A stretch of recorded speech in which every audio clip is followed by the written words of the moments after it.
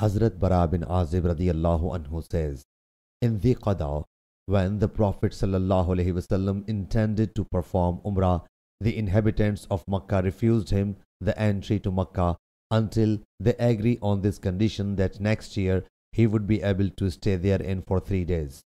When the peace accord was being written, it was penned down. This pact has been made with Muhammad, Allah's apostle sallallahu alaihi wasallam. Whereupon they said, we don't accept it. For if we had acknowledged you being Allah's apostle sallallahu alaihi wasallam, we would not have detained you. You are Muhammad bin Abdullah. He sallallahu alaihi wasallam said, I am Allah's apostle and my name is Muhammad bin Abdullah. He sallallahu alaihi wasallam then asked Hazrat Ali radiyallahu anhu to delete Muhammad, Allah's apostle. Hazrat Ali submitted, no, by Allah Jalla Jalaluhu, I will never erase it.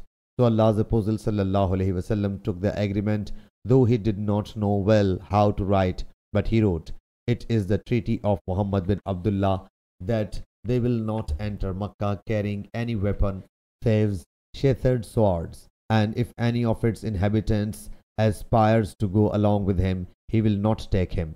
And if anyone of his companions longs to stay here, he will not prevent him. Next year, when he sallallahu alaihi wasallam entered Makkah and 3-day period elapsed, the Quraysh came to Hazrat Ali radiyallahu anhu and said, you should tell your companion to leave this place, for the period has elapsed. When the Prophet sallallahu alaihi wasallam set out, Hazrat Hamza's daughter followed him saying, O uncle, O uncle.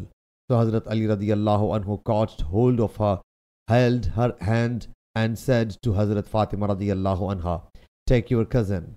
And she got her set on her mount. So there aroused a dispute among Hazrat Ali, Hazrat Zaid and Hazrat Jafar over her custody. Hazrat Ali radiyallahu anhu would say, I have taken her and she is my cousin. Hazrat Jafar radiyallahu anhu would say, she is also my cousin and her maternal aunt is in my marriage. And Hazrat Zaid radiyallahu anhu would say, she is my niece. So the Prophet sallallahu alaihi wasallam decided her case in favor of her maternal aunt and said, a maternal aunt stands in for a mother. He sallallahu alaihi wasallam then said to Hazrat Ali radiyallahu anhu, you are from me and I am from you.